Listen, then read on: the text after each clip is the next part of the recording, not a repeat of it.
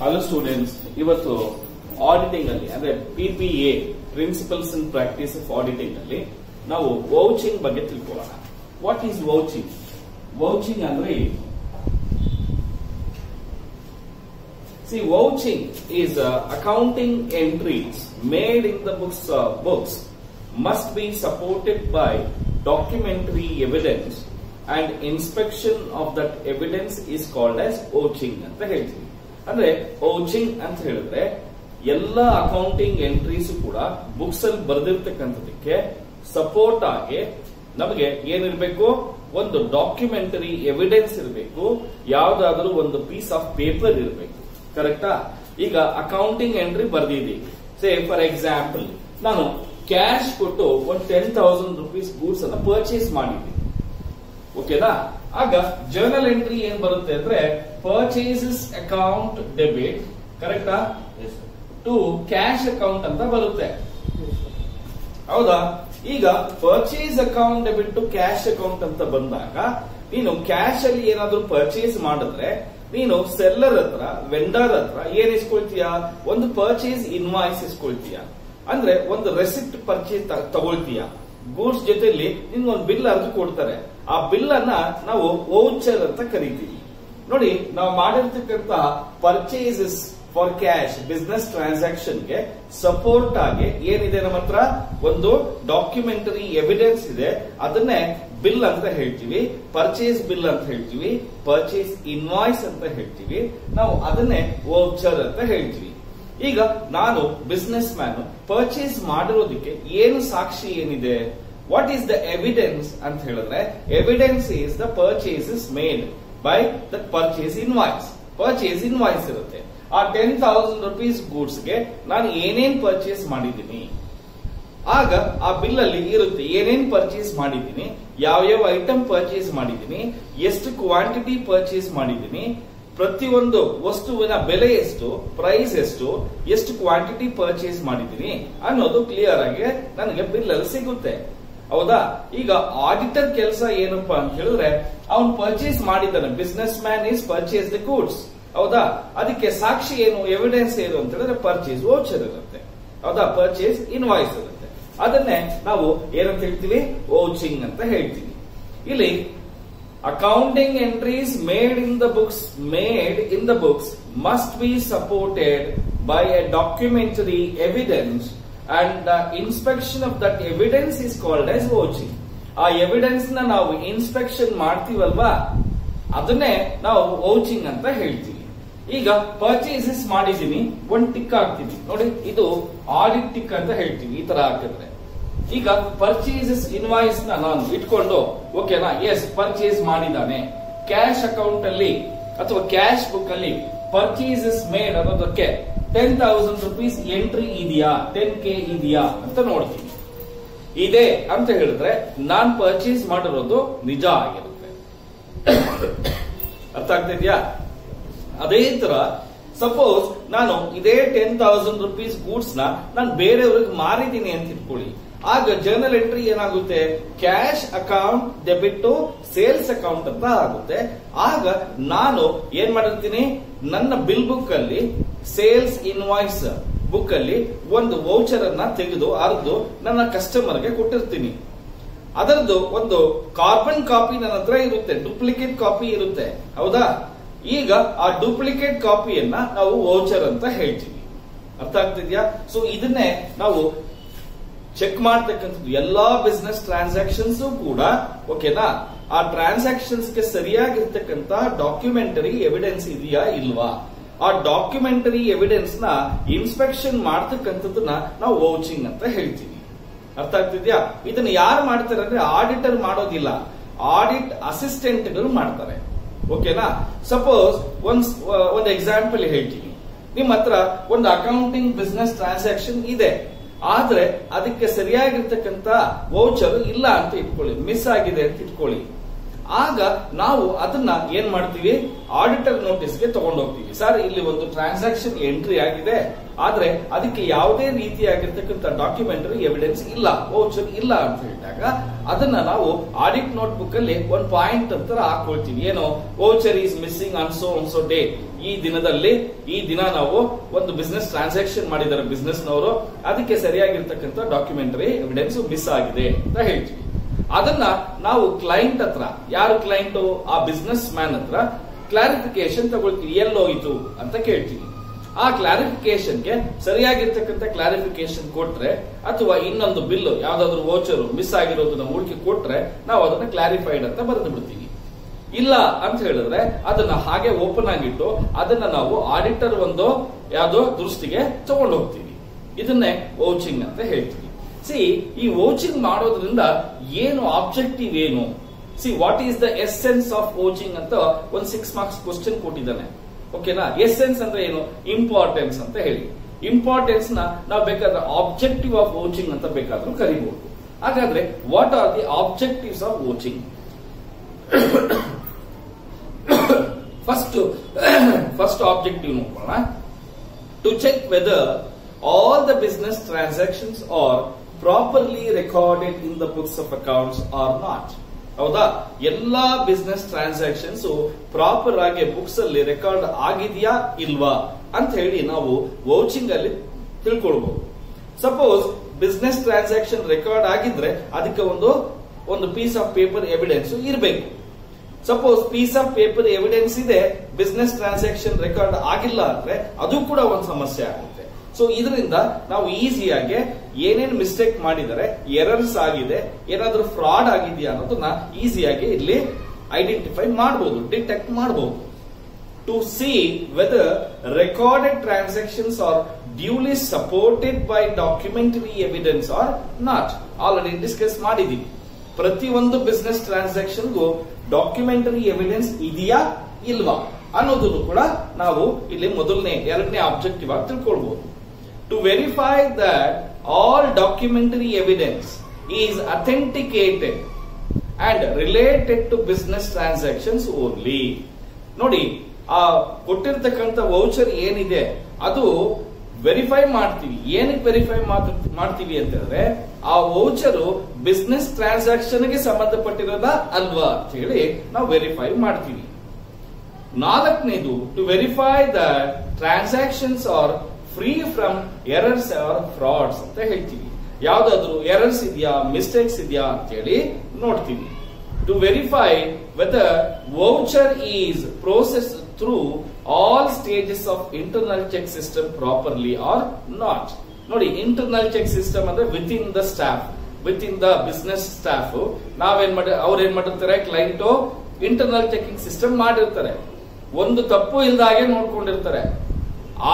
ಅದರಲ್ಲೂ ಏನಾದ್ರೂ ಮಿಸ್ಟೇಕ್ಸ್ ಇದೆಯಾ ಅಂತ ನೋಡ್ತೀವಿ. ಎಲ್ಲಾದ್ರೂ ಇಂಟರ್ನಲ್ ಚೆಕ್ ಸಿಸ್ಟಮ್ ಅಲ್ಲಿ ಮಿಸ್ ಆಗಿರ್ತಕ್ಕಂಥ ಪಾಯಿಂಟ್ಗಳನ್ನ ಹುಡುಕ್ತೀವಿ. To verify and confirm that the entries R recorded according to the capital and revenue nature R not ಅಂತ ಹೇಳಿ. ನೋಡಿ, ಇದರ ಬಗ್ಗೆ ನಾನು ಪ್ರೀವಿಯಸ್ ವಿಡಿಯೋಲು ಹೇಳಿದ್ದೀನಿ, ಈಗಲೂ ಹೇಳ್ತೀನಿ. Capital in nature and revenue in nature ಅಂತ ಹೇಳಿದ್ರೆ, ಕ್ಯಾಪಿಟಲ್ ಇನ್ ನೇಚರ್ ಅಂತ ಹೇಳಿದ್ರೆ ಯಾವ್ದಾದ್ರೂ ಇನ್ಕಮ್ ಆಗಿರ್ಬೋದು, ಎಕ್ಸ್ಪೆನ್ಸಸ್ ಆಗಿರ್ಬೋದು, ಅದು ರೆಗ್ಯುಲರ್ ಆಗಿ ಬರ್ತಾ ಇದ್ರೆ ಅದನ್ನ ರೆವಿನ್ಯೂ ಅಂತ ಹೇಳ್ತೀವಿ. ಯಾವಾಗ್ಲೋ ಒಂದ್ಸರಿ ಬರುವಂತದಾದ್ರೆ ಕ್ಯಾಪಿಟಲ್ ಅಂತ ಹೇಳ್ತೀವಿ. ಈಗ ಫಾರ್ ಎಕ್ಸಾಂಪಲ್, ಒಂದು ಪ್ಲಾಂಟ್ ಅಂಡ್ ಮೆಷಿನರಿ ಪರ್ಚೇಸ್ ಮಾಡಿದ್ವಿ, ಅದು ಕ್ಯಾಪಿಟಲ್ ಎಕ್ಸ್ಪೆಂಡಿಚರ್. ಹೌದಾ? ಯಾಕೆಂದ್ರೆ ಅಸೆಟ್ ಪರ್ಚೇಸ್ ಮಾಡೋದು ಪ್ರತಿದಿನ ಮಾಡೋದಿಲ್ಲ, ಯಾವಾಗ ಬೇಕೋ ಆವಾಗ ಮಾತ್ರನೇ ಮಾಡ್ತೀವಿ. ಆದ್ರೆ ರೆಂಟ್ ಕಟ್ಟಿದೀನಿ, ಸ್ಯಾಲರಿ ಪೇಮೆಂಟ್ ಮಾಡಿದೀನಿ, ಸ್ಟೇಷನರಿ ಪರ್ಚೇಸ್ ಮಾಡಿದೀನಿ, ಎಲೆಕ್ಟ್ರಿಸಿಟಿ ಬಿಲ್ ಕಟ್ಟಿದೀನಿ, ಓಕೆನಾ, ಇಂಟರ್ನೆಟ್ ಬಿಲ್ ಕಟ್ಟಿದೀನಿ, ಇವೆಲ್ಲ ರೆಗ್ಯುಲರ್ ಆಗಿ ಬರ್ತಕ್ಕಂಥದ್ದು ರೆವಿನ್ಯೂ ಎಕ್ಸ್ಪೆಂಡಿಚರ್ ಆಗುತ್ತೆ. ಅಥವಾ ಮೆಷಿನರಿ ಪ್ರತಿ ತಿಂಗಳು ರಿಪೇರಿ, ಒಂದು ಓವರ್ ಆಯಿಲ್ ಮಾಡಿಸಿದೀವಿ, ಮೇಂಟೆನೆನ್ಸ್ ಎಕ್ಸ್ಪೆನ್ಸಸ್ ಆಗಿದೆ, ಅದು ಪ್ರತಿ ತಿಂಗಳು ಆಗುವಂಥದ್ದು. ಕರೆಕ್ಟಾ? ಪ್ರತಿ ದಿನ ಆಗುವಂತವು ಕೆಲವು ಸಾರಿ. ಅಂದ್ರೆ ನಾನು ಹೇಳ್ತಾ ಇರೋದು, ಒಬ್ಬ ಆಡಿಟರ್ ವೌಚಿಂಗ್ ಮಾಡೋದಕ್ಕೆ ಮುಂಚೆ ಆ ವೌಚರ್, ಓಕೆನಾ, ಆ ಎವಿಡೆನ್ಸ್ ಏನಿದೆ, ಡಾಕ್ಯುಮೆಂಟರಿ ಎವಿಡೆನ್ಸ್, ಆ ಪೀಸ್ ಆಫ್ ಪೇಪರ್, ಅದು capital in nature, revenue in nature ಅಂತ ಹೇಳಿ ಒಂದ್ಸರಿ ವೆರಿಫೈ ಮಾಡಬೇಕಾಗುತ್ತೆ, confirm ಮಾಡ್ಕೊಳ್ಬೇಕಾಗುತ್ತೆ. To check the accuracy of accounting transaction. Accuracy ಅಂದ್ರೆ ಏನು? ಈಗ ಬಿಲ್ ಅಲ್ಲಿ 3655 ಅಂತ ಇರುತ್ತೆ. ಆ ಬಿಲ್ ಅಲ್ಲಿ ಇರ್ತಕ್ಕಂಥ 3655 ರುಪೀಸ್ ಅಷ್ಟೇ ಅಮೌಂಟ್ ಬಿಸ್ನೆಸ್ ಟ್ರಾನ್ಸಾಕ್ಷನ್ ಅಲ್ಲೂ ರೆಕಾರ್ಡ್ ಮಾಡಿದರ ಇಲ್ವಾ ಅನ್ನೋದನ್ನು ಕೂಡ ವೆರಿಫೈ ಮಾಡಬೇಕಾಗುತ್ತೆ. ಇಷ್ಟು ಇದರಿಂದ ನಮ್ಗೆ ಏನಾಗುತ್ತೆ, ಅಕ್ಯುರೇಸಿ ಕರೆಕ್ಟ್ ಆಗಿ ಇದೆಯಾ ಇಲ್ವಾ ಅಂತ ಅಕೌಂಟಿಂಗ್ ಟ್ರಾನ್ಸಾಕ್ಷನ್ಸ್ ಅಲ್ಲಿ ಗೊತ್ತಾಗುತ್ತೆ. ಸೊ ಇದು ಆಬ್ಜೆಕ್ಟಿವ್ಸ್ ಆಫ್ ಏನಂತ ಹೇಳ್ತೀವಿ, ವೌಚಿಂಗ್ ಅಂತ ಹೇಳ್ತೀವಿ. ಈಗ ನೆಕ್ಸ್ಟ್ ಕಾನ್ಸೆಪ್ಟ್ ಬಂದ್ರೆ, ನಾವು ವೌಚಿಂಗ್ ಮಾಡಬೇಕಾದ್ರೆ ನಮ್ಮ ಹತ್ರ ಕೆಲವು ಕ್ವಶನ್ಸ್ ಕೇಳ್ತಾನೆ. ಯಾವ ತರ ಕೇಳ್ತೇನೆ ಅಂದ್ರೆ, how do you vouch the following items ಅಂತ ಹೇಳಿ ಪರ್ಚೇಸಸ್ ಅಥವಾ ಪರ್ಚೇಸ್ ಬುಕ್ ಅಂತ ಹೇಳ್ಬೋದು, ಕ್ರೆಡಿಟ್ ಸೇಲ್ಸ್ ಆಗಿರ್ಬೋದು, ಅಥವಾ ಕ್ಯಾಶ್ ರೆಸಿಪ್ಟ್ಸ್ ಅಥವಾ debit side of cash book ಹೇಳ್ಬೋದು, credit side of cash book ಅಂತ ಕೇಳ್ಬೋದು. ಓಕೆನಾ? ಈ ತರ ಕೇಳಿದಾಗ ಯಾವ ರೀತಿ ಮಾಡ್ತಕ್ಕಂಥದ್ದು ಅಂತ ನೋಡೋಣ. First purchase book. ಓಕೆನಾ? ವೌಚಿಂಗ್ ಮಾಡಬೇಕಾದ್ರೆ ಈಗ ನೀವೇ ಆಡಿಟರ್ಸ್ ಅಂತ ತಗೊಳ್ಳಿ. ಯಾವಾಗ್ಲೂ ಅಷ್ಟೇ, ನಾವು ಯಾವ್ದಾದ್ರು ಒಂದು ಸಬ್ಜೆಕ್ಟ್ ಅನ್ನ ನಾವು ನೀಟಾಗಿ ಅರ್ಥ ಮಾಡ್ಕೊಳ್ಬೇಕು ಅಂದ್ರೆ ಫಸ್ಟ್ ನಾವು ಅವರ ಒಂದು ರೋಲ್ ಅನ್ನು ತಗೊಳ್ಬೇಕಾಗುತ್ತೆ. ಈಗ ಆಡಿಟರ್, ನಾವೇ ಆಡಿಟರ್ ಅಂತ ಅನ್ಕೋಣ. ನೀವು ಒಂದು ಕಂಪನಿಗೆ ವಿಸಿಟ್ ಮಾಡಿದಿರ ಆಡಿಟ್ ವರ್ಕ್ಗೆ ಅಂತ. ನೀವು ಈಗ ಪರ್ಚೇಸ್ ಬುಕ್ ಅನ್ನ ತಗೊಂಡಿದ್ದೀರಾ. ಓಕೆನಾ? ಪರ್ಚೇಸ್ ಬುಕ್ ನ ನೀವು ವೆರಿಫೈ ಮಾಡಬೇಕು. ಪರ್ಚೇಸ್ ಬುಕ್ ನ ವೆರಿಫೈ ಮಾಡಬೇಕು ಅಂದ್ರೆ ಆ ಪರ್ಚೇಸ್ ಬುಕ್ ಅಲ್ಲಿ ಇರ್ತಕ್ಕಂಥ ಎಲ್ಲಾ ಡೆಬಿಟ್ ಟ್ರಾನ್ಸಾಕ್ಷನ್ಸ್ ಅಥವಾ ಕ್ರೆಡಿಟ್ ಟ್ರಾನ್ಸಾಕ್ಷನ್ಸ್ ಗೆ ಏನಾದರೂ ಡಾಕ್ಯುಮೆಂಟರಿ ಎವಿಡೆನ್ಸ್ ಇದೆಯಾ ಇಲ್ವಾ ಅಂತ ನೋಡ್ತೀವಿ. ಹೌದಾ ಇಲ್ವೋ? ಸಿ, ಎವಿಡೆನ್ಸ್ ಇಲ್ಲ ಅಂದ್ರೆ ಅಲ್ಲಿಗೆ ಬಿಸ್ನೆಸ್ ಮ್ಯಾನ್ ಅಥವಾ ಕ್ಲೈಂಟ್ ಬಾಯಿಗೆ ಬಂದಂಗೆ ಬರೆದಿದ್ದಾನೆ ಅಂತ ಅರ್ಥ. ನೋಡಿ, ಪರ್ಚೇಸ್ ಬುಕ್ ಅನ್ನೋದು ಎಕ್ಸ್ಪೆನ್ಸಸ್ ಅದು ಆಕ್ಚುಲ್ ಆಗಿ. ಅರ್ಥ ಆಗ್ತಾ ಇದೆಯಾ? ಅದೇನದು ಎಕ್ಸ್ಪೆನ್ಸಸ್. ಅವ್ನು ಬಾಯಿಗೆ ಬಂದಂಗೆ ಬರೆದ್ರೆ ಪ್ರಾಫಿಟ್ ಸರಿಯಾಗಿ ಬರೋದಿಲ್ಲ. ಹೌದಾ? ಸೊ ಅದಕ್ಕೋಸ್ಕರ ಅದು ಅಲ್ಟಿಮೇಟ್ ಆಗಿ ನಮ್ಮ ಫೈನಲ್ ಅಕೌಂಟ್ಸ್ ಮೇಲೆ ಪರಿಣಾಮ ಬೀರೋದ್ರಿಂದ ನಾವು ಪ್ರತಿಯೊಂದನ್ನು ಕೂಡ ಕ್ಲೀನ್ ಆಗಿ ಕೇರ್ಫುಲ್ ಆಗಿ ವೆರಿಫೈ ಮಾಡಬೇಕಾಗುತ್ತೆ ಅಥವಾ ವೌಚ್ ಮಾಡಬೇಕಾಗುತ್ತೆ. The major purpose behind the ವೌಚಿಂಗ್ of purchase book is to confirm that every purchase is made, bill is entered in purchase book and the invoices entered in the purchase book or against the actual received goods and payment is made for those actual purchases or not ಅಂತ ಹೇಳಿ. ನೋಡಿ, purchase book ನ vouch ಮಾಡಬೇಕಾದ್ರೆ ನಾವು ಏನ್ confirm ಮಾಡಬೇಕು, ಪ್ರತಿ ಒಂದು ಪರ್ಚೇಸಸ್ ಕೂಡ ಪರ್ಚೇಸ್ ಇನ್ವಾಯ್ಸ್ ಇದೆಯಾ, ಪರ್ಚೇಸ್ ಬಿಲ್ ಇದೆಯಾ, ಯಾರಿಂದ ಪರ್ಚೇಸ್ ಮಾಡಿದ್ವಿ, ಎಷ್ಟು ಪರ್ಚೇಸ್ ಮಾಡಿದ್ವಿ, ಯಾವ ಡೇಟ್ ಅಲ್ಲಿ ಪರ್ಚೇಸ್ ಮಾಡಿದ್ವಿ, ಎಷ್ಟು ಕ್ವಾಂಟಿಟಿ ಪರ್ಚೇಸ್ ಮಾಡಿದ್ವಿ, ಆ ಪರ್ಚೇಸ್ ಮಾಡಿರೋದು ಬುಕ್ ಅಲ್ಲಿ ಎಂಟ್ರಿ ಆಗಿದೆಯಾ ಇಲ್ವಾ. ಬುಕ್ ಅಲ್ಲಿ ಎಂಟ್ರಿ ಆಗಿದ್ರೆ ಅಷ್ಟು ಗೂಡ್ಸ್ ಸ್ಟೋರ್ಸ್ ಡಿಪಾರ್ಟ್ಮೆಂಟ್ ಗೆ ರೀಚ್ ಆಗಿದೆಯಾ. ರೀಚ್ ಆಗಿದ್ರೆ ರಿಸೀವ್ಡ್ ರೆಸಿಪ್ಟ್ಸ್ ನ ಅಥವಾ ಇನ್ವರ್ಡ್ ರೆಸಿಪ್ಟ್ ಅನ್ನ ಅವನು ಕ್ಯಾಶಿಯರ್ಗೆ ಅಥವಾ ಅಕೌಂಟೆಂಟ್ ಗೆ ಕಳಿಸಿದಾನ ಇಲ್ವಾ. ಅಕೌಂಟೆಂಟ್ ಆ ಪರ್ಚೇಸಸ್ ಗೆ ಪೇಮೆಂಟ್ ಮಾಡಿದಾನ ಇಲ್ವಾ. ಮಾಡಿದ್ರೆ ಕ್ಯಾಶ್ ಅಲ್ಲಿ ಪೇಮೆಂಟ್ ಮಾಡಿದಾನ, ಚೆಕ್ ಅಲ್ಲಿ ಪೇಮೆಂಟ್ ಮಾಡಿದಾನ, ಆ ಚೆಕ್ ನಂಬರ್ ಎಷ್ಟು, ಕಂಪ್ಲೀಟ್ ಡೀಟೇಲ್ಸ್ ಅನ್ನ ನಾವು ಚೆಕ್ ಮಾಡಬೇಕಾದ್ರೆ. ನೋಡಿ, ಇದೊಂದು ಐಡಿಯಾ ಬಂತ ನಿಮ್ಗೆ, ನೀವು ಓನಾಗಿ ಬೇಕಾದ್ರೂ ಬರೆದು ಬಿಡಬಹುದು ಇದನ್ನ. ಯಾಕೆಂದ್ರೆ ಈಗ ಆಡಿಟರ್ ನೀವು ಒಂದು ಕಂಪ್ನಿಗೆ ಎಂಟ್ರಿ ಆಗಿದ ತಕ್ಷಣ ಇವೆಲ್ಲ ಕೇಳ್ತಿದ್ರು. ವೆರಿ ಗುಡ್, ಇದು ಪರ್ಚೇಸ್ ಬುಕ್, ಹೌದಾ, ಆಯ್ತು, ಇದೇನ್ರಿ ಡೆಬಿಟ್ ಬ್ಯಾಲೆನ್ಸ್ ಅಲ್ಲಿ ಇಷ್ಟು ಪರ್ಚೇಸ್ ಮಾಡಿದ್ರೆ ಈ ಡೇಟ್ ಅಲ್ಲಿ, ಅದಕ್ಕೆ ಎವಿಡೆನ್ಸ್ ತಗೊಂಬನ್ನಿ ಅಂತ ಹೇಳ್ತೀವಿ. ಆಗ ಅವನು ಯಾರು, ಆ ಕಂಪನಿಯ ಸ್ಟಾಫ್ ಆ ಬಿಲ್ ಬುಕ್ ಎಲ್ಲ ತಗೊಂಬಂದು ಕೊಡ್ತಾನೆ. ಇನ್ವಾಯ್ಸಸ್ ನ ಅವನು ಆ ಎಲ್ಲಾ ಇನ್ವಾಯ್ಸಸ್, ಪರ್ಚೇಸ್ ಇನ್ವಾಯ್ಸಸ್ ಕೂಡ ಒಂದ್ ಫೈಲ್ ಅಲ್ಲಿ ಹಾಕಿಟ್ಟಿರ್ತಾನೆ. ಆ ಫೈಲ್ ತಗೊಂಬಂದು ಕೊಡ್ತಾನೆ. ನಾವು ಡೇಟ್ ವೈಸ್ ನೋಡ್ತಾ ಹೋಗ್ಬೇಕು, ಈ ತರ ಟಿಕ್ ಮಾಡ್ಕೊಂಡು ಹೋಗ್ತಾ ಇರಬೇಕು. ಎಸ್, ಇದು ಬಿಲ್ ಅಮೌಂಟ್ ಈ ಡೇಟ್ ಅಲ್ಲಿ ಎಸ್ ಆಗಿದೆ, ಈ ಡೇಟ್ ಅಲ್ಲಿ ಇದಾಗಿದೆ. ಅರ್ಥ ಆಗ್ತಿದ್ಯಾ? ಇದನ್ನೇ ನಾವೇನಂತ ಹೇಳ್ತೀವಿ, ವೌಚಿಂಗ್ ಅಂತ ಹೇಳ್ತೀವಿ. ಫಸ್ಟ್ ಪ್ರೈಮರಿ ಚೆಕಿಂಗ್ ಇದು, ಹೌದಾ. ಇದರಲ್ಲೇ ಸಿಗಾಕೊಂಡ್ಬಿಟ್ರೆ ಅಲ್ಲಿಗೆ ಅದನ್ನ ಡೀಟೇಲ್ ಇನ್ವೆಸ್ಟಿಗೇಷನ್ಗೆ ಹೋಗೋತಾ ಇದು. ಹಾಗಾದ್ರೆ ವೌಚಿಂಗ್ ಅಲ್ಲಿ ಪರ್ಚೇಸ್ ಬುಕ್ ಆಡಿಟ್ ಮಾಡಬೇಕಾದ್ರೆ, ವೌಚ್ ಮಾಡಬೇಕಾದ್ರೆ ಆಡಿಟರ್ಸ್ ಡ್ಯೂಟೀಸ್ ಏನೇನು? First, record of all purchase orders. ನೋಡಿ, ಪರ್ಚೇಸ್ ಮಾಡೋದಕ್ಕೆ ಮುಂಚೆ ಏನ್ ಮಾಡಿರ್ತೀವಿ ಚಂದನ? ಪರ್ಚೇಸ್ ಮಾಡೋದಕ್ಕೆ ಮುಂಚೆ ಏನ್ ಮಾಡಿರ್ತೀವಿ? ಪರ್ಚೇಸ್ ಆರ್ಡರ್ ಮಾಡಿರ್ತೀವಿ, ಹೌದಾ ಇಲ್ವಾ ಮೋನಿ? ಪರ್ಚೇಸ್ ಆರ್ಡರ್ ಮಾಡಿದ್ರೆ ತಾನೇ ಪರ್ಚೇಸ್ ಬರೋದು ಫಸ್ಟ್. ಸೊ ಆರ್ಡರ್ ಮಾಡಿದೀವೋ ಇಲ್ವಾ? ಪರ್ಚೇಸ್ ಆರ್ಡರ್ಸ್ ಮಾಡಿದ್ರೆ ಪರ್ಚೇಸ್ ಆರ್ಡರ್ ನ ನಾವು ನೋಡ್ತೀವಿ. ಎಸ್, ಇಷ್ಟು ಪರ್ಚೇಸ್ ಅನ್ನ ಆರ್ಡರ್ ಮಾಡಿದ್ದಾರೆ ಅಂತ ಹೇಳಿ. ಸೆಕೆಂಡ್ ಸ್ಟೆಪ್ ಏನಪ್ಪಾ ಅಂದ್ರೆ verification of quality, price and payment terms of purchase invoice with purchase order. ಆ ಪರ್ಚೇಸ್ ಆರ್ಡರ್ ಇರ್ತಕ್ಕಂತಹ ಎಷ್ಟು ಕ್ವಾಂಟಿಟಿಗೆ ಪರ್ಚೇಸ್ ಆರ್ಡರ್ ಮಾಡಿದ್ರ, ಯಾವ ಪ್ರೈಸ್ಗೆ ಆರ್ಡರ್ ಮಾಡಿದ್ರ, ಪೇಮೆಂಟ್ ಟರ್ಮ್ಸ್ ಏನು, ಕ್ಯಾಶ್ ಅಲ್ಲಿ ಪೇಮೆಂಟ್ ಮಾಡ್ತೀವಿ ಅಂತ ಹೇಳಿದೀವ, ಕ್ರೆಡಿಟ್ ಅಲ್ಲಿ ಮಾಡ್ತೀವಿ ಅಂತ ಹೇಳಿದೀವ ಅಂತ ಹೇಳಿ ನಾವು ಪರ್ಚೇಸ್ ಇನ್ವಾಯ್ಸ್ ಜೊತೆ ನಾವು ಪರ್ಚೇಸ್ ಆರ್ಡರ್ ನಾವು ಏನ್ ಮಾಡಬೇಕು, cross check ಮಾಡ್ಕೊಳ್ಬೇಕಾಗುತ್ತೆ. Verification about weather goods actually received R not. Order ಮಾಡಿದ್ಮೇಲೆ, ಪರ್ಚೇಸ್ ಆರ್ಡರ್ ಮಾಡಿದ್ಮೇಲೆ ಡೆಲಿವರಿ ಆಗಿರ್ಬೇಕು ಪರ್ಚೇಸಸ್, ಹೌದಾ, ಗೂಡ್ಸ್. ಆ ಗೂಡ್ಸ್ ಆಕ್ಚುಲ್ ಆಗಿ ಡೆಲಿವರಿ ಆಗಿದ್ಯಾ ಇಲ್ವಾ ಅಂತ ನೋಡ್ಬೇಕು. Verification about proper recording of purchase bill in the purchase book. Purchase bill purchase book ಅಲ್ಲಿ ಸರಿಯಾಗಿ ಎಂಟ್ರಿ ಆಗಿದೆಯಾ ಇಲ್ವಾ, ರೆಕಾರ್ಡ್ ಆಗಿದೆಯಾ ಇಲ್ವಾ ಅಂತ ನೋಡ್ಬೇಕು. Goods purchase should be for A business purpose only, not for any personal use of any partner, director R officer of the company. ಯಾವುದೇ ವಸ್ತುಗಳು ಪರ್ಚೇಸ್ ಮಾಡಿರ್ಲಿ ಅದು ಬಿಸಿನೆಸ್ ಪರ್ಪಸ್ಗೆ ಆಗಿರ್ಬೇಕು. ಯಾವುದೇ ಕಾರಣಕ್ಕೂ partners ಗಾಗ್ಲಿ directors ಗಾಗ್ಲಿ ಸಂಬಂಧಪಟ್ಟಿರಬಾರದು. The auditor should verify the statement of accounts of suppliers. ಯಾವ್ಯಾವ suppliers ಹತ್ರ ಮಾಡಿದೀವಿ ಆ ಸಪ್ಲೈಯರ್ಸ್ ಡೀಟೇಲ್ಸ್ ಅನ್ನ ನಾವು ತಗೊಂಡು ಆ ಬಿಲ್ಲು ಈ ಸಪ್ಲೈಯರ್ ಮಾಡಿದಾರ, ಪರ್ಚೇಸ್ ಆರ್ಡರ್ ಮಾಡಿರೋದೊಬ್ನೋ ಸಪ್ಲೈ ಮಾಡಿರೋದೊಬ್ನೋ ಆಗಿರಬಾರದು. ಅರ್ಥ ಆಗ್ತಿದ್ಯಾ? ಸೊ ಅದಕ್ಕೋಸ್ಕರ ನಾವು ಆ ಸಪ್ಲೈಯರ್ಸ್ ಸ್ಟೇಟ್ಮೆಂಟ್ ಆಫ್ ಅಕೌಂಟ್ಸ್ ನ ನಾವು ವೆರಿಫೈ ಮಾಡ್ತೀವಿ, ವೌಚಿಂಗ್ ಮಾಡ್ತೀವಿ. ಇಷ್ಟು ಪರ್ಚೇಸ್ ಬುಕ್ ಅಲ್ಲಿ ಆಡಿಟರ್ ಮಾಡಬೇಕಾಗಿರ್ತಕ್ಕಂಥ ಡ್ಯೂಟೀಸ್. ಓಕೆನಾ? ಈಗ ನೆಕ್ಸ್ಟ್ ಕ್ರೆಡಿಟ್ ಸೇಲ್ಸ್ ಮಾಡಿದ್ರೆ ಯಾವ ರೀತಿ ವೌಚ್ ಮಾಡಬೇಕು. ಓಕೆನಾ? ಇಲ್ಲಿ ಆಡಿಟರ್ಸ್ ಡ್ಯೂಟೀಸ್ ಅಂತ ಇದೆ ನೋಡಿ. ನೀವು ಕ್ರೆಡಿಟ್ ಸೇಲ್ಸ್ ಮಾಡ್ತೀರಾ, ಈಗ ನಾವೇ ಬಿಸ್ನೆಸ್ ಅಂತ ಅನ್ಕೋಣ. ಫಸ್ಟ್ ನಾವೀಗ ಆಡಿಟರ್.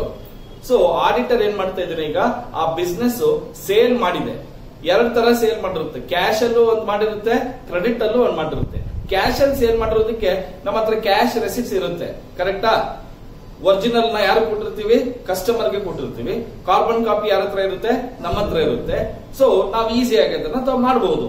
ಆದ್ರೆ ಕ್ರೆಡಿಟ್ ಅಲ್ಲಿ ಸೇಲ್ ಮಾಡಿದಾಗ ಯಾರಿಗೆ ಕ್ರೆಡಿಟ್ ಸೇಲ್ಸ್ ಮಾಡಿದ್ದೀರಾ, ಓಕೆನಾ? An auditor should verify the complete internal control system of sale described above. Internal control system ನಲ್ಲಿ, ಚೆಕಿಂಗ್ ಸಿಸ್ಟಮ್ ನಲ್ಲಿ ಇವನ್ನೆಲ್ಲ ಏನೋ ಸರಿಯಾಗಿರ್ತಕ್ಕಂಥ ರೀತಿಯಲ್ಲಿ ಏನೋ ಎಂಟ್ರಿ ಮಾಡಿದಾರ ಇಲ್ವಾ ಅಂತ ನೋಡ್ಬೇಕು. The sale invoice should check with the sale order. First ನಮ್ಗೆ ಏನ್ ಬರುತ್ತೆ, ರಿಕ್ವೆಸ್ಟ್ ಬರುತ್ತೆ. ಯಾರ ಹತ್ರ? ಪರ್ಚೇಸರ್ ಹತ್ರ. ಸರ್ ನಮ್ಗೆ ಇಷ್ಟು ಬೇಕು ಅಂತ ಹೇಳಿ ನಾವೇನ್ ಮಾಡ್ತೀವಿ, ಸೇಲ್ ಆರ್ಡರ್ ಕಳಿಸ್ತೀವಿ. ನೋಡಿ ನಮ್ದು ಕೊಟೇಶನ್ ಪ್ರೈಸ್ ಅಂತ. Quotation is nothing but A sale order. ಅವ್ನ ಆಕ್ಸೆಪ್ಟ್ ಮಾಡಿದ್ರೆ ನಾವೇನ್ ಮಾಡಿರ್ತೀವಿ, ಸೇಲ್ ಮಾಡಿರ್ತೀವಿ. ಆ ಸೇಲ್ ಮಾಡಿರಬೇಕಾದ್ರೆ ಟರ್ಮ್ಸ್ ಎಲ್ಲ ಹೇಳಿರ್ತೀವಿ. ವಿತ್ ಇನ್ 15 days ಪೇಮೆಂಟ್ ಮಾಡಬೇಕು, ಚೆಕ್ ಅಲ್ಲೇ ಪೇಮೆಂಟ್ ಮಾಡಬೇಕು, ಇಂಥವ್ರಿಗೆ ಪೇಮೆಂಟ್ ಅಡ್ರೆಸ್ ಇರಬೇಕು ಅಂತ ಹೇಳಿರ್ತೀವಿ. ಸೊ ಅದನ್ನ ಸೇಲ್ ಆರ್ಡರ್ಗೂ ಮತ್ತೆ ಸೇಲ್ ಇನ್ವಾಯ್ಸ್ಗೂ ಎರಡಕ್ಕೂ ಮ್ಯಾಚ್ ಆಗಬೇಕು. Sale register will check through the sales invoices. Sale register ಅಂದ್ರೆ ಏನು, ಯಾರಿಗೆ ಸೇಲ್ ಮಾಡಿದ್ದೀರಾ? ಈಗ ಫಾರ್ ಎಕ್ಸಾಂಪಲ್ ನಾನು ಮಹೇಶ್ ಸೇಲ್ ಮಾಡಿದ್ದೀನಿ, 10,000 units sold to Mahesh at the price of 25 rupees ಅಂತ ಹೇಳಿರ್ತೀನಿ. ಈಗ ಮಹೇಶ್ ಎಂಟರ್ಪ್ರೈಸಸ್ ಅನ್ನೋದು ಸೇಲ್ ಆರ್ಡರ್ ಇದೆಯಾ? ಫಸ್ಟ್ ಅವನಿಂದ ನಮಗೆ ರಿಕ್ವೆಸ್ಟ್ ಬಂದಿದ್ಯಾ? ಆ ರಿಕ್ವೆಸ್ಟ್ ಅನ್ನ ನಾವು ಸೇಲ್ ಆರ್ಡರ್ ಅಲ್ಲಿ ಯಾವ ಪ್ರೈಸ್ಗೆ ಕೋಟ್ ಮಾಡಿದೀವಿ, ಆ ಪ್ರೈಸ್ಗೆ ನಾವು ಸೇಲ್ ಮಾಡಿದೀವಾ ಇಲ್ವಾ ಅನ್ನೋದನ್ನ ನಾವು ಚೆಕ್ ಮಾಡಬೇಕಾಗುತ್ತೆ. Sale of capital goods should not be recorded in the sale account. This is very very important. ನಾವು ಈಗ ಒಂದು ಉದಾಹರಣೆ ಕೊಡ್ತೀವಿ. ಈಗ ಮಹೇಶ ಕಂಪ್ಯೂಟರ್ ಬಿಸ್ನೆಸ್ ಮಾಡ್ತಕ್ಕಂಥವ್ನು, ಅಂದ್ರೆ ಕಂಪ್ಯೂಟರ್ಸ್ ನ ಪರ್ಚೇಸ್ ಮಾಡಿ ಕಂಪ್ಯೂಟರ್ಸ್ ನ ಅಸೆಂಬಲ್ ಮಾಡಿ ಮತ್ತೆ ಸೇಲ್ ಮಾಡ್ತಕ್ಕಂಥದ್ದು ಅಂತ ಅನ್ಕೋಣ. ಈಗ ಅವನ ಬಿಸ್ನೆಸ್ ಏನಪ್ಪಾ ಅಂದ್ರೆ purchase of computers and sale of computers. ಅವನಿಗೆ ಈ purchase and sale of computers ಅಲ್ಲಿ ಬರ್ತಕ್ಕಂಥ ಲಾಭ ಏನಿದೆ ಅಲ್ವಾ, ಅವನು 10,000 ಪರ್ಚೇಸ್ ಮಾಡಿ 15,000 ಮಾರಿದ್ರೆ 5,000 rupees ಪ್ರಾಫಿಟ್. ಅದೆಂತ ಪ್ರಾಫಿಟ್ ಆಗುತ್ತೆ? ರೆವಿನ್ಯೂ ಪ್ರಾಫಿಟ್ ಆಗುತ್ತೆ, ಹೌದಾ ಇಲ್ವೋ? ಅದೇ ತರ ಇವನೇನ್ ಮಾಡಿದ್ದಾನೆ, ಮಹೇಶ ಅವರು ಆಫೀಸ್ ಅಲ್ಲಿ ಒಂದು ಓಲ್ಡ್ ಫರ್ನಿಚರ್ ಇತ್ತು, ಅದನ್ನ ಮಾರ್ಬಿಟ್ಟಿದ್ದಾನೆ. ಏನ್ ಮಾಡಿದ್ದಾನೆ? ಮಾರ್ಬಿಟ್ಟಿದ್ದಾನೆ. ಒಂದ್ 2,000 ರೂಪಾಯಿ ಪ್ರಾಫಿಟ್ ಮಾರಿದ್ದಾನೆ. ನಾವು ಅದನ್ನು ತಗೊಂಡ್ಬಂದು ಸೇಲ್ ರಿಜಿಸ್ಟರ್ ಬರೆದು ಬಿಟ್ಟಿರ್ತೀವಿ.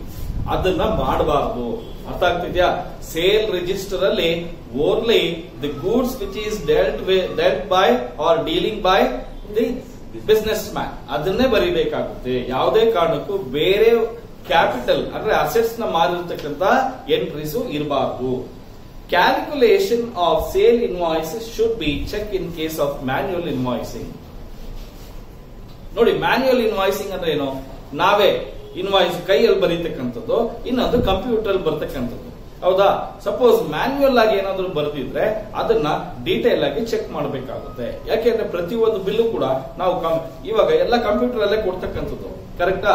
ಅವ್ರ ಹತ್ರ ಯಾವ್ದೋ ಒಂದು ಸಾಫ್ಟ್ವೇರ್ ಇರುತ್ತೆ, ಹೋಗಿ ಸೇಲ್ ಅಂತ ಕೊಟ್ಟಿದ ತಕ್ಷಣ ಕಂಪ್ಯೂಟರ್ ಈಸಿಯಾಗಿ ಒಂದು ಪ್ರಿಂಟ್ ಔಟ್ ಕೊಡುತ್ತೆ. ಆ ಪ್ರಿಂಟ್ ಔಟ್ ನಾವು ತಗೊಂಡ್ಬಂದ್ಬಿಡ್ತೀವಿ. ಆ ಎಂಟ್ರಿ ಇದೆಯಾ ಇಲ್ವಾ ನೋಡ್ಬೇಕು. ಕೆಲವು ಸಂದರ್ಭದಲ್ಲಿ ಆ ಪರ್ಟಿಕ್ಯುಲರ್ ಟೈಮ್ ನಲ್ಲಿ ಕಂಪ್ಯೂಟರ್ ಹ್ಯಾಂಗ್ ಆಗಿರುತ್ತೆ, ಅಥವಾ ಸಿಸ್ಟಮ್ ಹ್ಯಾಂಗ್ ಆಗಿರುತ್ತೆ, ಸಾಫ್ಟ್ವೇರ್ ಹ್ಯಾಂಗ್ ಆಗಿರುತ್ತೆ, ಅಥವಾ ಇನ್ನೊಂದು ಮತ್ತೊಂದು ಏನೋ ಒಂದು ರೀಸನ್ ಇಂದ ಕಂಪ್ಯೂಟರ್ ವರ್ಕ್ ಮಾಡಲ್ಲ.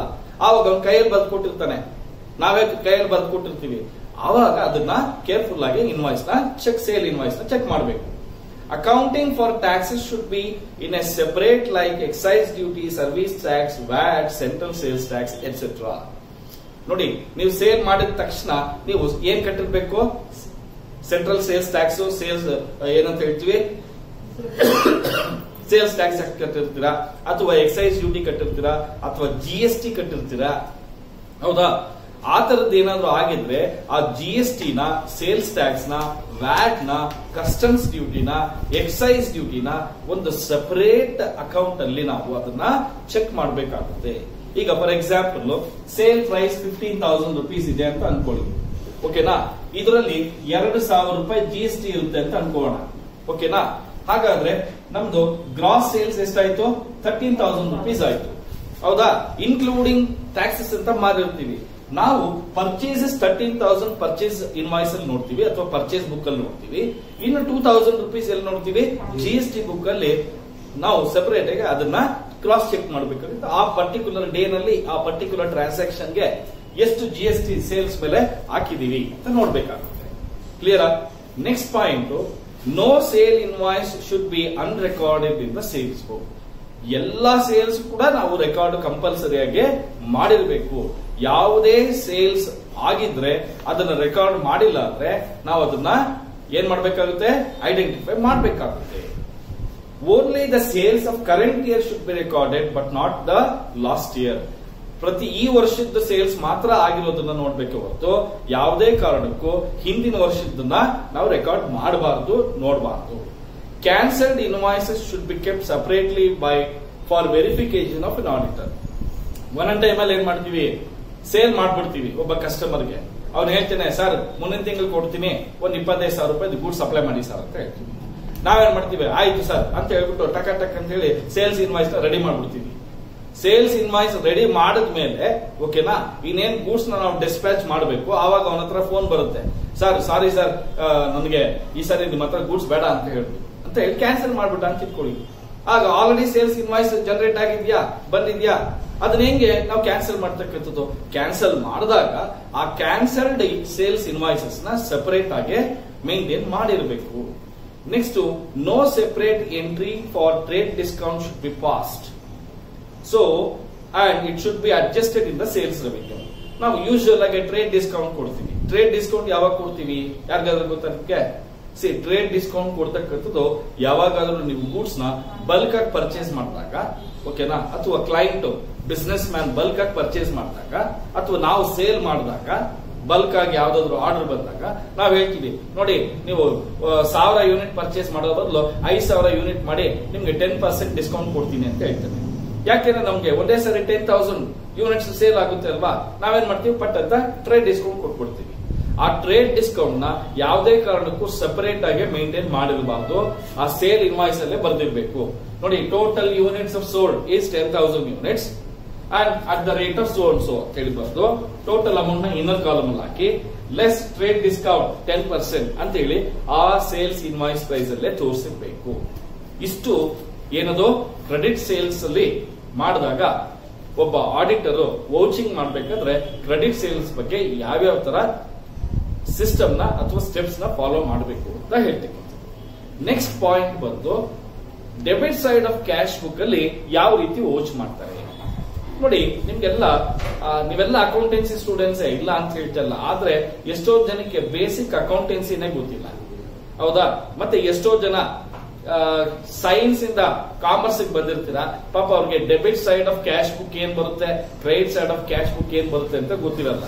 ಹೌದಾ? ಈಗ ನಮ್ ಚಂದನ ತಗೊಳ್ಳಿ, ಸೈನ್ಸ್ ಬ್ಯಾಕ್ ಗ್ರೌಂಡ್ ಸ್ಟೂಡೆಂಟ್, ಆದ್ರೂ ಅಕೌಂಟೆನ್ಸಿನಲ್ಲಿ 100 ಔಟ್ ಆಫ್ 100 ಎಷ್ಟು ಸೆಮಿಸ್ಟರ್ ತೆಗೆದಿದ್ದಾಳ ಗೊತ್ತಿಲ್ಲ. ಆದ್ರೆ ಈಗ ಇನ್ನೊಂದು ಪಾಯಿಂಟ್ ಹೇಳ್ತೀನಿ, ಜ್ಞಾಪಕ ಇಟ್ಕೊಳ್ಳಿ. ಈಗ ಇದು ಕ್ಯಾಶ್ ಬುಕ್ ಅಂತ ಅನ್ಕೋಣ, ಓಕೆನಾ? ಕ್ಯಾಶ್ ಬುಕ್ ಡೆಬಿಟ್ ಸೈಡ್ ಅಲ್ಲಿ ಏನ್ ಬರುತ್ತೆ ಅಂದ್ರೆ ಏನ್ ಬರುತ್ತೆ? ರೆಸಿಪ್ಟ್ಸ್ ಬರುತ್ತೆ. ಕ್ರೆಡಿಟ್ ಸೈಡ್ ಅಲ್ಲಿ ಏನ್ ಬರುತ್ತೆ? ಪೇಮೆಂಟ್ಸ್ ಬರುತ್ತೆ. ಅಂದ್ರೆ ಕ್ಯಾಶ್ ರೂಪದಲ್ಲಿ ನೀವು ಏನೇನ್ ಪೇಮೆಂಟ್ಸ್ ಮಾಡಿದ್ದೀರಾ, ಏನೇನ್ ಕ್ಯಾಶ್ ಬಂದಿದೆ, ಓಕೆನಾ? ನಾವು ಇಲ್ಲಿ ರೆವಿನ್ಯೂ ರೆಸಿಟ್ಸ್, ಕ್ಯಾಪಿಟಲ್ ರೆಸಿಟ್ಸ್ ಅಂತ ನೋಡಕ್ ಹೋಗೋದಿಲ್ಲ. ಅರ್ಥ ಆಗ್ತಿದ್ಯಾ? ದುಡ್ಡು ಬಂದಿದ್ಯಾ, ದುಡ್ಡು ಹೋಗಿದ್ಯಾ, ಯಾವ ರೂಪದಿಂದ ಬಂದಿದೆ, ಯಾವ ರೂಪದಿಂದ ಪೇಮೆಂಟ್ ಆಗಿದೆ ಅಷ್ಟೇ ನೋಡ್ತೀವಿ. ಅರ್ಥ ಆಗ್ತಿದ್ಯಾ? ಇಂಥದನ್ನೇ ರೆವಿನ್ಯೂನೇ ತಗೊಳ್ಬೇಕು, ಕ್ಯಾಪಿಟಲ್ ತಗೋಬೇಕು ಅಂತ ಏನು ಇಲ್ಲ. ಅರ್ಥ ಆಗ್ತಿದ್ಯಾ ನಿಮ್ಗೆ? ಹಾಗಾದ್ರೆ ಕ್ಯಾಶ್ ಬುಕ್ ಡೆಬಿಟ್ ಸೈಡ್ ಅಲ್ಲಿ ನಾವು ನೋಡ್ಬೇಕಾದ್ರೆ first opening balance of cash ಇರುತ್ತೆ. ನಿಮ್ಗೆ ಗೊತ್ತಾ? ಡೆಬಿಟ್ ಸೈಡ್ ಅಲ್ಲಿ ಟು ಬ್ಯಾಲೆನ್ಸ್ ಬ್ರಾಟ್ ಡೌನ್ ಅಂತ ಇರುತ್ತೆ. ಆ ಅಮೌಂಟ್ ಎಲ್ಲಿಂದ ಬಂದಿರುತ್ತೆ? ಲಾಸ್ಟ್ ಇಯರ್ ಕ್ಲೋಸಿಂಗ್ ಬ್ಯಾಲೆನ್ಸ್ ಈ ವರ್ಷ ಬಂದಿರುತ್ತೆ. ಹಾಗಾದ್ರೆ ಈ ವರ್ಷ ಓಪನಿಂಗ್ ಬ್ಯಾಲೆನ್ಸ್ ಆಫ್ ಕ್ಯಾಶ್ ಹೋದ ವರ್ಷದ ಕ್ಲೋಸಿಂಗ್ ಬ್ಯಾಲೆನ್ಸ್ ಅಮೌಂಟ್ ಗೆ ಮ್ಯಾಚ್ ಆಗ್ತಾ ಇದೆಯಾ ಇಲ್ವಾ ಅಂತ ವೌಚಿಂಗ್ ಮಾಡಬೇಕಾಗುತ್ತೆ. ಕ್ಲಿಯರ್? ಅರ್ಥ ಆಗ್ತಿದ್ಯಾ? ನೆಕ್ಸ್ಟ್ ಪಾಯಿಂಟ್ ಏನು ಅಂತ ಹೇಳಿದ್ರೆ, ಏನೇನು ಅಮೌಂಟ್ ರಿಸೀವ್ ಮಾಡಿದೀವಿ ನಮ್ಮ ಕಸ್ಟಮರ್ಸ್ ಇಂದ. ಡೆಟಾರ್ಸ್ ಅಂದ್ರೆ ಯಾರು? ಡೆಟಾರ್ಸ್ are those ಓಸ್ money to the business. ಕರೆಕ್ಟಾ? ಯಾರಾದ್ರೆ ಬಿಸ್ನೆಸ್ ಗೆ ದುಡ್ಡನ್ನ ಕೊಡ್ಬೇಕಾಗುತ್ತೆ ಅವರನ್ನ ನಾವು ಡೆಟಾರ್ ಅಂತ ಹೇಳ್ತೀವಿ. ಯೂಶುವಲ್ ಯಾರು ಡೆಟಾರ್ ಆಗ್ತಾರೆ ಬಿಸ್ನೆಸ್ ಮ್ಯಾನ್ಗೆ? ಅವ್ರ ಕಸ್ಟಮರ್ಸ್ ಆಗ್ತೀವಿ. ನಾವು ಕ್ರೆಡಿಟ್ಸ್ ಅಲ್ಲಿ ಸೇಲ್ಸ್ ಮಾಡಿರ್ತೀವಿ, ಅವರು ಯಾವ ದಿನ ನಾವು ಕೊಡ್ತೀವಿ ಅಂತ ಒಪ್ಕೊಂಡಿರ್ತಾರೆ ಆ ದಿನ ನಮಗೆ ದುಡ್ಡು ಬಂದಿರುತ್ತೆ. ಈ ತರದನ್ನ ವೆರಿಫೈ ಮಾಡಬೇಕಾದ್ರೆ first carbon copy R counter ಫೋಲಿಯೋಸ್ of cash receipt book should be verify. So ನಾವು ಕ್ಯಾಶ್ ಬುಕ್ ಅನ್ನ ಅಥವಾ ಕೌಂಟರ್ ಫೋಲಿಯೋಸ್ ಆಫ್ ಕಾರ್ಬನ್ ಕಾಪೀಸ್ ನ ನೋಡ್ತೀವಿ. ಎಷ್ಟು ರಿಸೀವ್ ಮಾಡಿದೀವಿ, ಕ್ಯಾಶಿಯರ್ ಹತ್ರ ಕ್ಯಾಶಿಯರ್ ಇಷ್ಟು ರಿಸೀವ್ ಮಾಡಿದೀನಿ ಅಂತೇಳಿ ಒಂದು ಬಿಲ್ ಹಾಕೊಟ್ಟಿರ್ತಾರೆ ಕಸ್ಟಮರ್ಗೆ. ಅದ್ರದ್ದೊಂದು ಕಾರ್ಬನ್ ಕಾಪಿ ಇರುತ್ತೆ. ಯಾವ ಡೇಟ್ ಅಲ್ಲಿ ಎಷ್ಟು ದುಡ್ಡು ಬಂದಿದೆ, ಯಾರಿಂದ ಬಂದಿದೆ, ಕ್ಯಾಶ್ ಬುಕ್ ಅಲ್ಲಿ ಎಂಟ್ರಿ ಮಾಡ್ತೀವಿ. Say for example mister Ram unknown ಕೊಟ್ಟಿರ್ತಾನೆ. ಸೇ ಆವಾಗ ನಾನೇನ್ ಮಾಡ್ತೀನಿ, ಮಿಸ್ಟರ್ ರಾಮ್ ಬದಲು ಮೋನಿ ಅಂತ ಹಾಕ್ತೀನಿ. ಮೋನಿಯಿಂದ 10,000 ಬಂದಿದೆ ಅಂತ ಹೇಳ್ತೀನಿ. ಈಗ ಮೋನಿ ಯಾರು? ಮೋನಿ ಇವನು ಅಂತ ಹೇಳ್ತೀನಿ. ಮೋನಿ ನಮ್ಮ ಕಸ್ಟಮರ್ ಯಾವ ಡೇಟ್ ಅಲ್ಲಿ ಪರ್ಚೇಸ್ ಮಾಡಿದ್ದ ಅದನ್ನ ನೋಡ್ತೀವಿ. ಅಥವಾ ನಾವು ಯಾವ ಡೇಟ್ ಅಲ್ಲಿ ಸೇಲ್ ಮಾಡಿದ್ವಿ, ಎಷ್ಟು ದುಡ್ಡು ಕೊಡಬೇಕಾಗಿತ್ತು, 10,000 ಕೊಡಬೇಕಾಗಿತ್ತು, ಕೊಟ್ಟಿದ್ದಾನೆ, ಅವನ ಅಕೌಂಟ್ ಕ್ಲೋಸ್ ಆಗುತ್ತೆ. ಈ ತರದ್ದು ಎಷ್ಟು ಅಮೌಂಟ್ ರೆಕಾರ್ಡ್ ಆಗಿದೆ, ಕಾರ್ಬನ್ ಕಾಪಿ ಚೆಕ್ ಮಾಡಬೇಕಾಗುತ್ತೆ. Cash receipt should be serially number. ಅರ್ಥ ಆಗ್ತಿದೆಯಾ? ಸೀರಿಯಲಿ ನಂಬರ್ ಹಾಕಬೇಕು ಆ ಪ್ರತಿ ದಿನ, ಓಕೆನಾ? ಆ ಡೇಟ್ ಅಲ್ಲಿ, ಆ ಮಂತ್ ಅಲ್ಲಿ ಎಷ್ಟೆಷ್ಟು ದುಡ್ಡು ಬಂದಿದೆ ಅದಕ್ಕೆ ಸೀರಿಯಲ್ ನಂಬರ್ಸ್ ಕೊಟ್ಟು ಸೀರಿಯಲ್ ನಂಬರ್ ಮ್ಯಾಚ್ ಆಗ್ತಾ ಇದೆಯಾ ಎಲ್ಲೋ ನೋಡ್ಬೇಕು. Cash received should be entered on the same date when the cash is actually receive. ಯಾವ ಡೇಟ್ ಅಲ್ಲಿ ಕ್ಯಾಶ್ ರಿಸೀವ್ ಮಾಡಿದೀವಿ ಅದೇ ಡೇಟ್ ಅಲ್ಲೇ ಏನೋ ಎಂಟ್ರಿ ಆಗಿದೆಯಾ ಬುಕ್ ಅಲ್ಲಿ, ಕ್ಯಾಶ್ ಬುಕ್ ಅಲ್ಲಿ ಅಂತ ನೋಡ್ಬೇಕಾಗುತ್ತೆ. Discount allowed to customer should be properly authorised by A responsible officer ಅಂತ ಹೇಳ್ತೀನಿ. ಈಗ ಮೋನಿ 10,000 ಕೊಡ್ಬೇಕಾಗಿತ್ತು, ಆದ್ರೆ ನಮ್ಗೆ ಮೋನಿ ಲೆಡ್ಜರ್ ಬುಕ್ ಅಲ್ಲಿ ನೋಡಿದ್ರೆ 10,000 ಕೊಡ್ಬೇಕು ಅಂತ ಇತ್ತು. ಆದ್ರೆ ಇಲ್ಲಿ 9,900 ರೂಪಾಯಿ ಮಾತ್ರ ಇದೆ, 9,900 ಇದೆ. ಇನ್ನ 100 ರೂಪೀಸ್ ಎಂಟ್ರಿ ಏನಾಯ್ತು? 100 ರೂಪೀಸ್ ಯಾರು, ಯಾಕೆ ಕೊಟ್ಟಿಲ್ಲ? ಬ್ಯಾಡ್ ಡೆಟ್ ಆಯ್ತಾ? ಇಲ್ಲ. ಅದಕ್ಕೆ ಅವನ್ಗೆ ಡಿಸ್ಕೌಂಟ್ ಕೊಟ್ಟಿದ್ದೀವಿ. ಅವ್ನು 15ನೇ ತಾರೀಕು ಕೊಡ್ಬೇಕಾಗಿತ್ತು, ಒಂದು 10 ದಿವಸ ಮುಂಚೆನೆ ಕೊಟ್ಟಿದ್ದಾನೆ ಅಂತ ಇಟ್ಕೋಣ. ಆವಾಗ ಅವ್ನಿಗೆ 100 ರೂಪೀಸ್ ಕ್ಯಾಶ್ ಡಿಸ್ಕೌಂಟ್ ಕೊಟ್ಟಿರ್ತೀವಿ.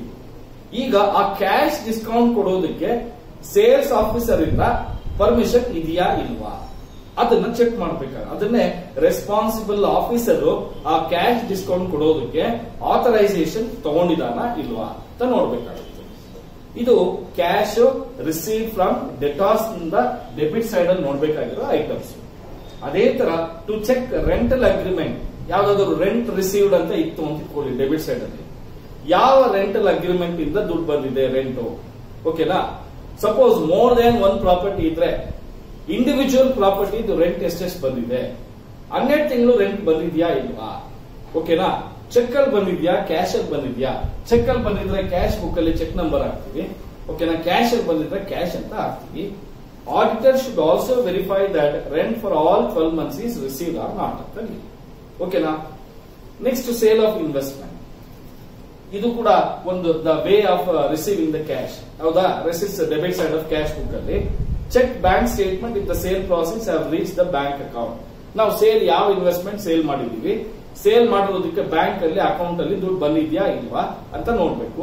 ಸಪೋಸ್ ಯಾವ್ದಾದ್ರು ಬ್ರೋಕರ್ ನ ನಾವು ಸೇಲ್ ಮಾಡೋದಕ್ಕೆ ಅಪಾಯಿಂಟ್ಮೆಂಟ್ ಮಾಡಿದ್ರೆ ಅವ್ರಿಗೆ ಬ್ರೋಕರೇಜ್ ಕಮಿಷನ್ ಏನಾದ್ರು ಕೊಟ್ಟಿದೀವಾ, ಬ್ರೋಕರ್ಸ್ ಕಮಿಷನ್ ಏನಾದ್ರು ಕೊಟ್ಟಿದೀವಾ, ಆ ಅಮೌಂಟ್ ಎಷ್ಟು ಅಮೌಂಟ್ ಕೊಟ್ಟಿದೀವಿ ಅದನ್ನ ಮೈನಸ್ ಮಾಡಿ ಅಕೌಂಟ್ ಅಲ್ಲಿ ಡೆಬಿಟ್ ಆಗಿದೆಯಾ ಇಲ್ವಾ ಅಂತ ನೋಡ್ಬೇಕಾಗುತ್ತೆ. ಸೊ ಇದು ಸೇಲ್ ಆಫ್ ಇನ್ವೆಸ್ಟ್ಮೆಂಟ್ ಪಾಯಿಂಟ್ ಅಲ್ಲಿ.